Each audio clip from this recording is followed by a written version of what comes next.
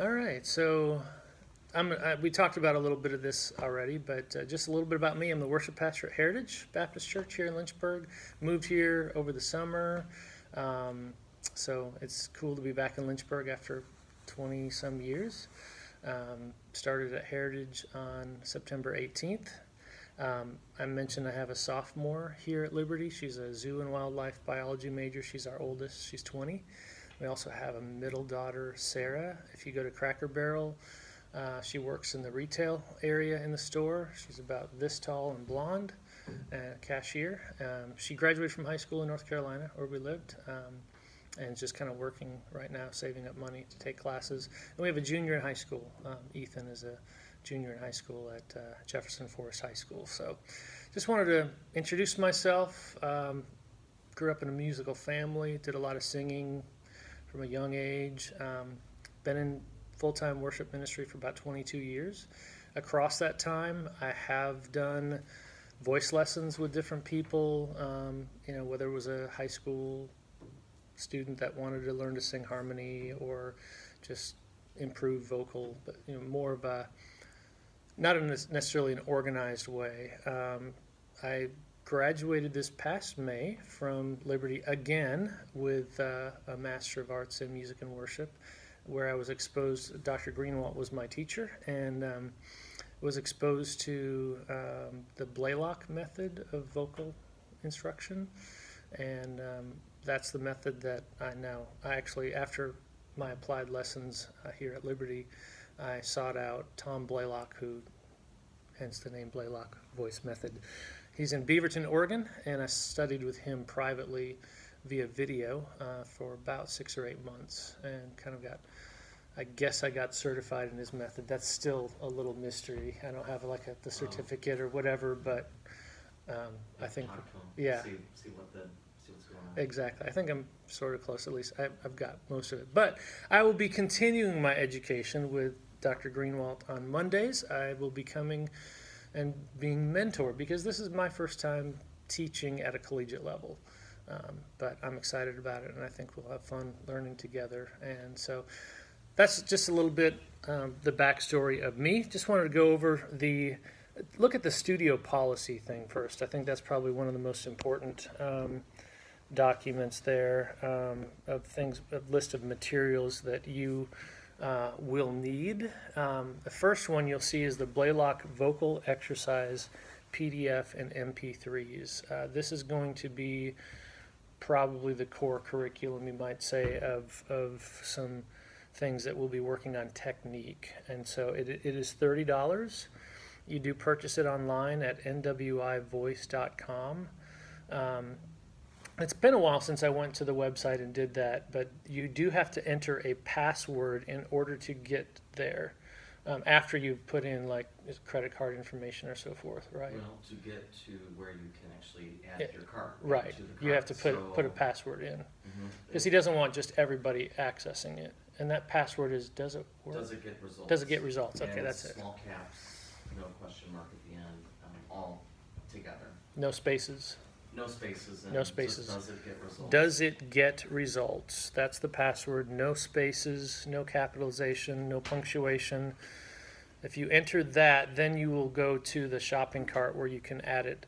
There's a male exercise and there's female. So obviously pick the right one that applies to you. And it is $30, but it will be something that you will use probably throughout your voice lessons here at Liberty for all 4 years. So, yeah. Can I add something? Absolutely, please do. I would also, maybe, if you do get it before you meet with Mr. Haglund, don't do them. You won't know what you're doing. Yes. So wait for instruction before, you might want to wait until you actually have instruction before you purchase it. That would be the safest way to do it. Good idea. Because you'll be tempted. I don't know, you may not even know what to start with. So wait till he's given you some instruction in what to do, and then purchase them. Yes. Thank you. Yeah. Absolutely. Yeah. So, if you can't resist temptation to hit play on the MP3s, just wait till our lesson. Hopefully, just an update on the timeline. Hopefully, HR will have my paperwork complete, and we can start Probably not next week, is at least what I've been told, but maybe the week after. I'm really hoping it's going to happen then. Yeah. Also, there's going to be, you may be asked to purchase sheet music for songs. The requirement, we'll get to that in a minute from the syllabus. We'll be working on 4 songs across the semester. And so it'd be good to have access, and there's a list of websites. Musicnotes.com is one. Depending on your major and what songs we're going to be working towards, we'll either be working. I know that there's a lot of you are music theater majors, and so we'll gear some of the things more towards that. There's also some free resources for classical stuff, and we'll go over those as well. A three ring binder, an inch. Doesn't have to be super thick, just to keep your materials, practice sheets, sheet music, other things for the class together. That's probably no surprise. I don't think I have any jazz students, so you don't have to worry about the jazz handbook. Recommended things. There's if you have most people have a smartphone. If you don't, that's fine. But typically there's a free app of some sort for a metronome. It helps as we're working on just feeling the pulse and the meter and so that's helpful. Also, a free piano app, Virtuoso Piano Free is a good app. It gives you, the ability, if you're in your dorm and you don't have access to a piano, it just gives you a pitch reference, sort of like a modern day pitch pipe. You can also check intervals, like, oh, what's that melody? You can kind of plunk out a little melody. So that way, if you don't have access to the practice room, you can't get into one, or you're snowed in or whatever it is, you can use that app. It's great. Also, Singer's Saving Grace. I have a bottle that I carry with me in my computer bag. It tastes nasty, honestly, but it's an herbal throat spray that helps if your voice is tired, if it's dry feeling. So that's you can order that online. It's not required, but just recommended. And then the second page, you'll see a list of recommended websites for purchasing music. There's also translations. We'll probably be doing some songs in Italian. The sheetmusiclib.com. You can go to that website and search classical repertoire and download a sheet music viewer to your computer, and you can transpose it. It'll even play the accompaniment for you. It's kind of computer generated straight, but it might work for practicing. Musicnotes.com again is a great website for songs. Worshiptogether.com is another great website for worship music lead sheets.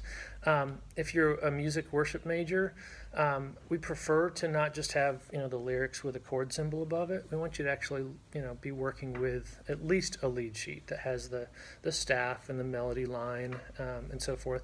Worship Together has a lot of lead sheets that are free, so that's a good resource.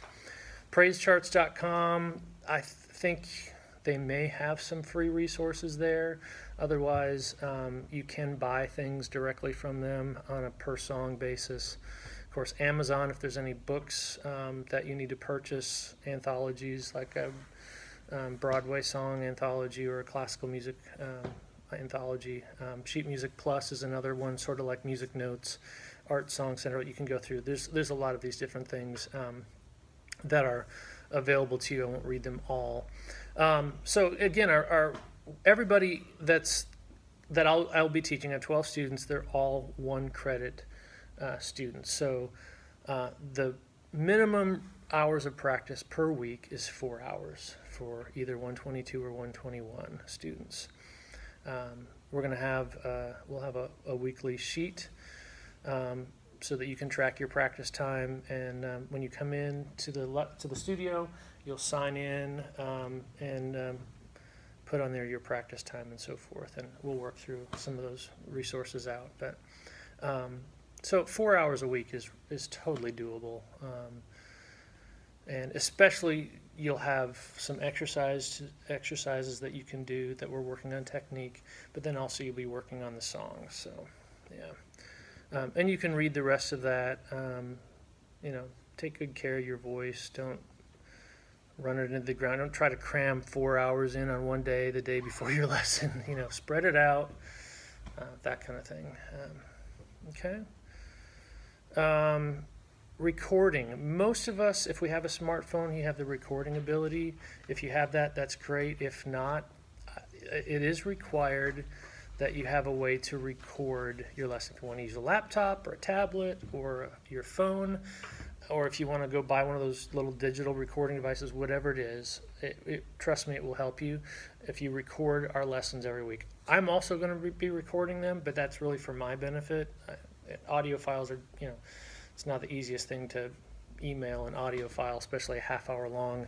So if you record it, I'll have it to record. I can go back and listen, make references or notes and things.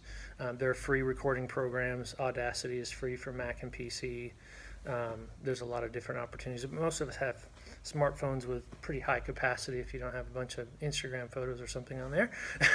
And you can record directly on that. So highly recommend that. There will be an expectation to do some research, to study your songs. If it's in a foreign language, we want you to know what you're singing. Don't just get up and spout the Italian that you heard on the recording. Know what you're singing so you can emote the meaning of the song, and know something about the song. And some possible questions are listed there. I'm not going to read through them, but put some thought, some research into you only got 4 songs. Excuse me, speaking of being dry, I'm grabbing my water. But have an idea of what the song, what period it was written. Some of those things, won't read through all those questions, but take a look at that. We're not going to expect you to have an answer for every one of those necessarily, but it'd be good as it impacts the song and studying the song to know the background and so forth.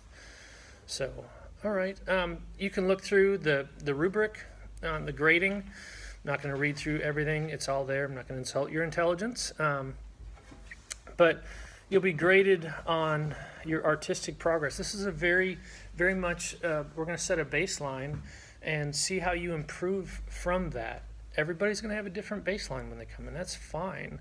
What we're interested in is the progress as an artist, in your voice, in your technique, and making music out of it, your preparation, how much time, practice time, and all of those things. You can read through and see what the expectations are for the different numbers, and that's how we'll be scoring really each lesson to make sure that we're progressing along. And we're all going to have ebbs and flows and how things go. The next page, you'll want to know, and I don't have a list here, but we will provide you a list. You are going to need an accompanist, okay? If you're a music theater student, you will have one jury at the end of the semester. You'll sing one song. So you get probably the easiest thing. Music and worship students, you're going to have 2. One somewhere in the middle where you do a worship song, and then one at the end, which is either a Broadway or classical song. Correct? Or is it just classical? With worship, we kind of focus on classical at the end. Okay. Just because we want to be sure you're getting trained in that. Sure. But you certainly can sing music theater as part of your training. Yeah. Or other styles. Other 4 songs. Yeah. Yeah. Question. What do you do, like I'm right now I'm a commercial music songwriting. Would that Okay. fall under the same thing as worship? What is the? Yeah, what I typically do for songwriting is I'll have them sing on my worship jury. Okay. Like I have a few jazz study students, and they'll sing on it, even if they sing a jazz song, let's say. I'm a little flexible with it. So they do the same schedule as the worship students. I the 2 of typically them. will operate that way. Okay. Yeah, and typically, most songwriters are kind of worship oriented, typically. Right. So it's something they like anyway. So. Yeah, I think the 3 students types that I have: music theater, music and worship, and then the commercial songwriting. I think are the 3, if I remember right. So, but you will need an accompanist. For lessons, if you play guitar or if you play piano, we'll let you try that. But if we're constantly focused on it, well, you're not playing the right chord here, and we're not going to get into how you play the guitar, how you play the piano. We're going to want to be able to focus on you singing. And so 4 lessons, either I can accompany worship song, I can do enough of that by chords to get an idea of how you sing, or we sing a cappella, we'll do some things. But 4, you will need an accompanist when we get closer, probably at least no less than 2 lessons before your jury. So be planning for how that's going to work out.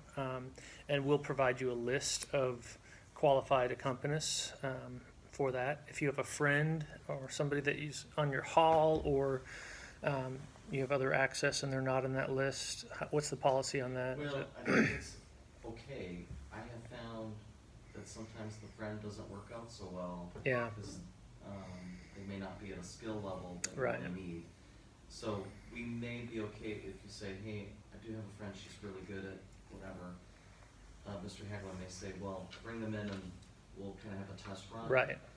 90% of the time when that's happened to me, I've had to kind of say, I don't think that's going to work. So, but sometimes it does. Yeah. So I don't want to be absolute on it, but I think Mr. Haglund has the last word on. Yeah. The recommended list is the first go-to. Right. Yeah. And they are, they're compensated, so. Right. You have to check with, there'll be emails on there, and you'll need to email them. And there's a way you can go about it. We can talk about that, but you want to, ask them what they charge, and you certainly can email a bunch and do some shopping, and then find out what you're okay with. Right. So it's a free system, I guess, is what I'm saying. So some may charge a little more based on their level of experience and how they play, and some may be less. It depends on their own fee, but we allow them to set their own fees. So you'll have, the point is you'll have to take some ownership of that, of finding your accompanist, so. All right. And, so, everything needs to be memorized for your juries anytime that you're presenting. So there'll be a process that we go through to make sure that, we're at that point, throughout the semester.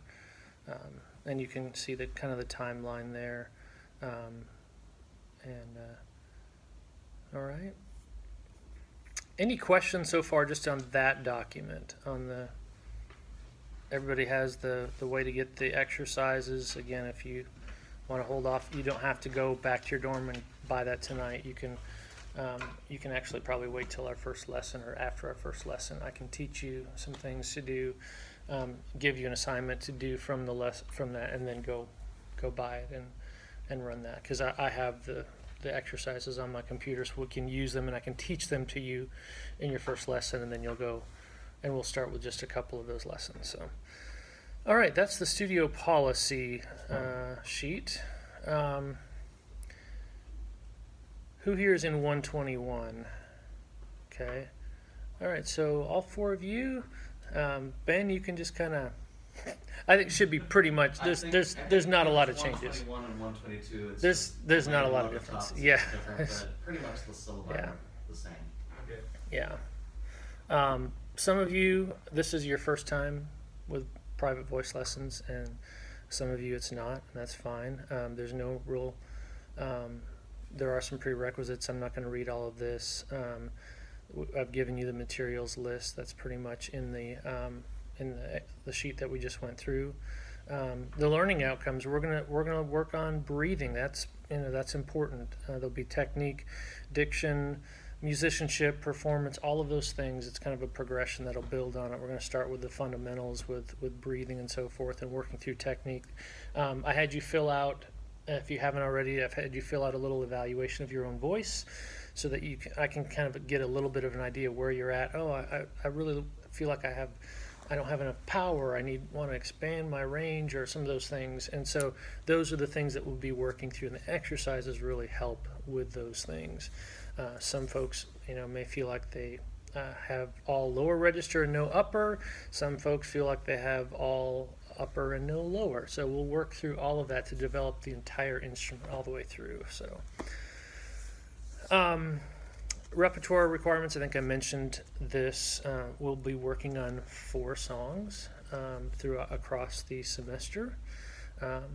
Depending what your major is, you may actually only have the jury on 1 song. If you're music theater, if you're commercial music or worship music, you'll have 2. We talked about the practice hours. everybody know when I say jury? Anybody know what that is?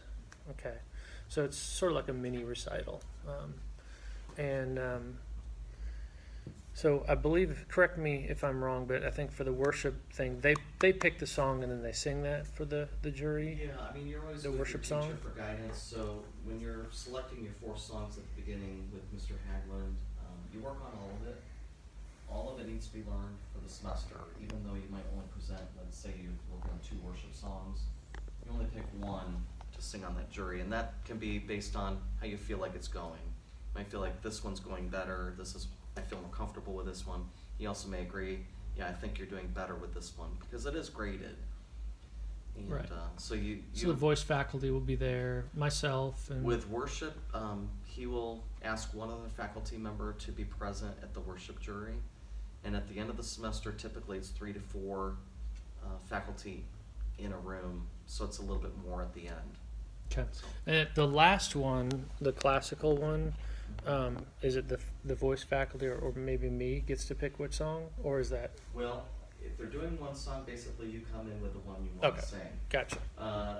Some other majors may need to do 2. They pick their first one, And then we look at their that's list right. and we say, sing that one. Okay. But for you guys, you'll just come in with You'll a know. song. Yeah, you're gonna know You'll know. before going in. You're gonna Good. sing that song. Okay. Which is kind of nice. Yeah. So a Yeah. pianist is required for those. So that's definitely, as I mentioned, I do want to make sure that that is the case. Also, there's a number of School of Music events that are required. I'll let you read through that. There's the studio class, and we're probably going to be combined because my availability is limited. We'll probably combine with Dr. Greenwald's studio class, and the dates and the times are down on that. I will do my best to be here for that. But since it's my first time, we're going to kind of combine those for this semester. And then also there are encore recitals, and those dates are listed. Those are required attendance. Now, I know some of you, maybe some of you that aren't here tonight that are watching a video, you're involved in a sports team or other things. We'll have to work some of those details out. You may have to ask to be excused to be at some of those. And then there are vocal recitals listed there. Just for clarification, are all of those required or a certain number of them? No, I think That's what I thought. I think the number 5. Okay. So your requirement is if you're a major, so theater majors, you're not a School of Music major. So really, this is not a requirement for a theater major or a music minor. Now, Okay. sometimes we would like all our students to go to the studio class, but not always, because I usually have theater students that are actually in the show and they're rehearsing almost every night. But majors need to go to the 2 studio classes. You need to go to 2 vocal recital dates, that's just voice, and 1 encore recital. Okay. And an encore recital is based on area recitals. That could be a guitarist, a pianist, a vocalist, a harpist, and a percussionist all in one recital, who did really well on their piece in their area recital, and their professor recommends them to perform in the encore, which means, let's hear it again. So that's what that's all about, but 5 things. Okay. Yep. And for 121 level people, you do not have to perform in the vocal area recital. But if you're 122 and above and you're a vocal School of Music major, you do perform in an area recital.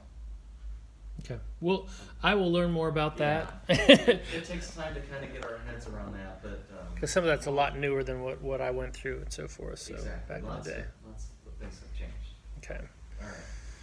All right. You can see the grading policy there. There's a weekly lesson grade that totals 540 points. It's 45 points 45 a week. per week. So based on the rubric that we looked at earlier, you'll have a score of anywhere from 0 to 45, hopefully not 0. And that will total, if you get 45s each week, it'll be 540. That's based on 12 lessons, okay? If we can get more lessons in, we will, but starting late, that may be a challenge. I do know that I have 1 week in April that I will be at a conference with our church, so that's on me, so I will reschedule that with you If you have a situation where you have to miss, you're sick or whatever, I'll try to make it up. But we do have to have 12 lessons to have a grade. So if you skip and cut, then I don't technically have to make that up. And it could impact your score. There's a memorization score, your jury score, and then this other thing, incomplete studio class, voice, and encore. Those are those things that we talked about. The 2 studio classes, the 2 recitals, and the 5 things basically. So if you don't complete all of those, that's 100 points off your score, for a total of 1,000 points. You can see the grading scale there. Attendance policies down here on the next page. Since this is a 1 credit hour class per semester, you have 1 cut basically that you can go, yeah, I'm going to blow off Mr. Haglund's lesson today. I don't advise that, but technically by university policy, you have the freedom to do that. You're adults, you're almost anyway, you are, and you're paying for this. It's your dime. If you're sick, again, we can still do a lesson. I'm not worried. I'm not a germaphobe. If you can still sing, we can still work on some things. If you are throwing up, we probably don't want you in our studio. If you have a fever, use your common sense. If it draws out, I may ask for a doctor's note. I'm not going to require one if you miss one because you're sick. Thank you to, I forget who the student was. They emailed me a copy of a doctor's note because they were sick to miss tonight. So great, kudos. So that's wonderful. If you want to do that, that's great. We will try to make that up though if it's because we do want to have 12 lessons. You can read through the attendance policy. I'm not going to read it all for you, but is there anything that we need to highlight from that? I think I would just say if it's unexcused, meaning like I went to work on my math homework or I slept or whatever it is other than a sickness or possibly family emergency, we try to understand those things. Like you said, you get 1 freebie, but if you do a second unexcused absence, like there's really no reason to have missed that class, it is 100 points off your score for the second one. Yeah. If it's unexcused. It usually doesn't happen. Yeah. I mean, if you're really, I always find that students really want to learn and they want to be at their lessons, and you're really mostly upset if you can't be there. So it wouldn't really happen, but it's just there just in case it does. Once in a while it does. Right. So. Also, that plays into this is tardiness. If you are 10 minutes late to showing up, it can count as an absence. If you are within those 10 minutes 3 times, like say 3 lessons in a row or 3 lessons across the semester, you're 5 minutes late, that can count as a miss, as an absence. So keep an eye on that. Try to be on time. If you are running late for some reason, I have a very limited schedule. I'll be here basically 4 hours Monday, 4 hours Tuesday, 4 hours Thursday. So my lessons are back to back to back to back each of those days. If you are running late, please shoot me a text. Hey, I'm coming. I'm going to be late. And my number's been on most of the emails. I don't mind if you have my personal number, and as long as you don't, prank me in the middle of the night. My phone goes on Do Not Disturb anyway, so I won't get it anyway. So, but you can shoot me a text. Say, hey, I am coming. I'm sorry, I'm going to be late. Just to let me know, so I'm not like, well, I guess if you're the last lesson of the day and nobody shows up and it's 1:15, I'm gonna go home. Okay, so let me know.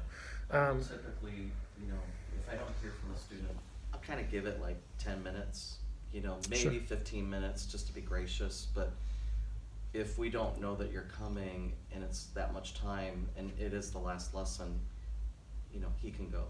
Likewise, if you were sitting around and 10 And I'm minutes not or- here. Yeah, let's say you're waiting for 10 or 15 minutes and you don't see your professor, you might say, well, I'm going to go. But do wait. Like, I find one time I was late for a student for like 5 minutes for some reason. I think I had a meeting. They left.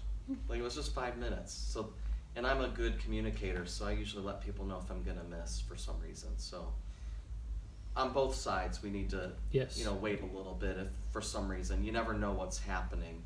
So we both try to wait. So Yeah. communication, I guess, That's right. is the main thing. That's right. Yeah. There's dress code. You can read that. It's in the Liberty Way. Honor code, same thing. Confidentiality. I mean, if you talk to me about something that could, there's, you can read that.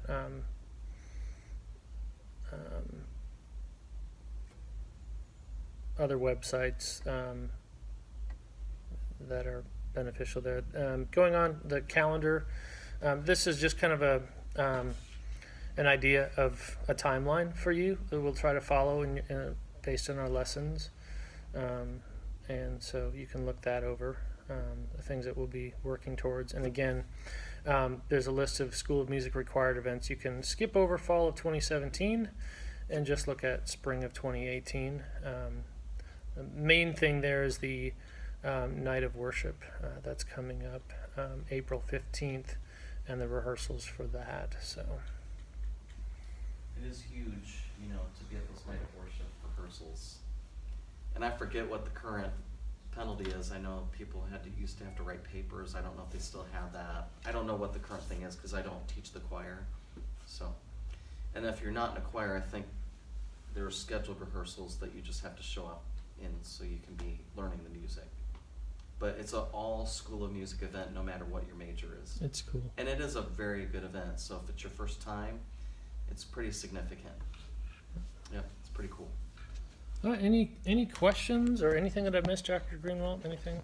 I think that's fair. Okay. And, the details will come as we go. Right, because I'll learn more about Yeah. what I need to do. Yeah. Or So if you have a question, Yeah. I always tell students, don't let a week go by between lessons. If you have something you're not understanding or you forgot something, a week is a long time, and if there's something we can help you with midweek or something that we can help clear it up, that's better for you because then you're not going a whole week misunderstanding something. Right. So I find that communication is really key because we may communicate thinking we've made it clear. You may have played good student and shook your head like, yes, I get it, and then you leave and then you What did he forget or- say? yeah, exactly. So we think you might have gotten it and maybe you didn't. So let us know if you didn't. We're here Yep. to help always.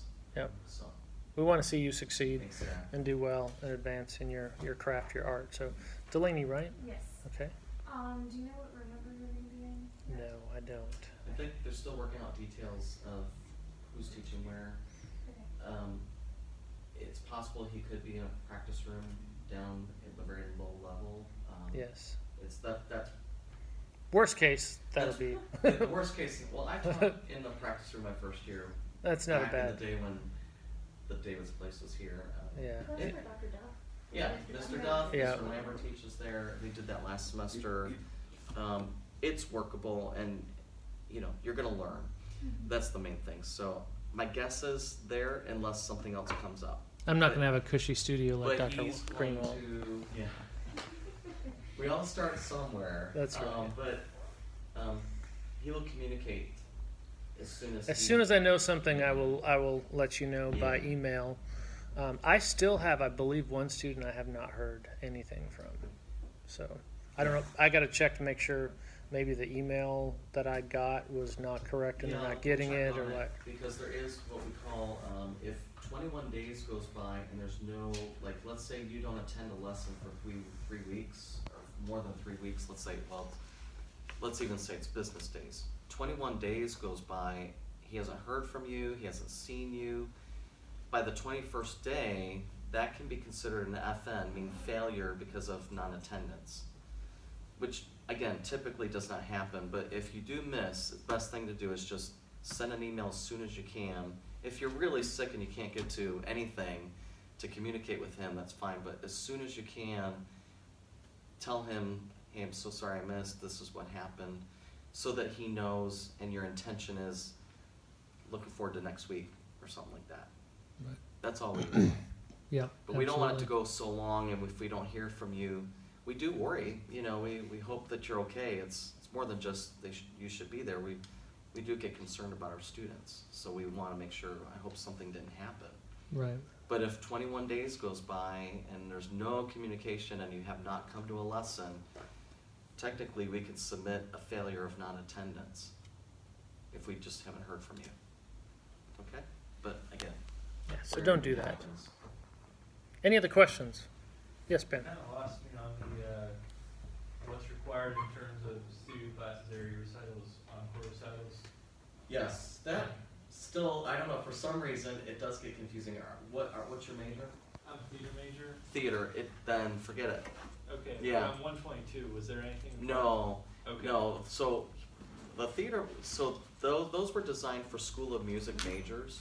Okay. And it was because we wanted to provide more performing opportunities for music majors. Okay. And that's not because we don't want theater majors. I mean, usually you guys are doing a lot anyway. Yeah. You're usually Right. very, very busy, as far as I can tell. So, so you don't have to really worry about that requirement. He's not going to dock your score by 100 points. All right. I do like students to come to the studio class if you're available. Yeah. So if you don't have a rehearsal on those dates, feel free to come. It's a learning experience. But the encore recital dates and the vocal recital dates are not required for the music For a theory. theater major Okay. or a music minor. Gotcha. School of Music, so if you're a BM music major, a BS worship major, that is required for you. Yep, and just keep up on the syllabus with the dates. And I always tell students, plan ahead when you're gonna go. Do not wait till the last No. date, because you don't know what's gonna happen on that day. You might get really sick. You might even just forget about it because you're so busy.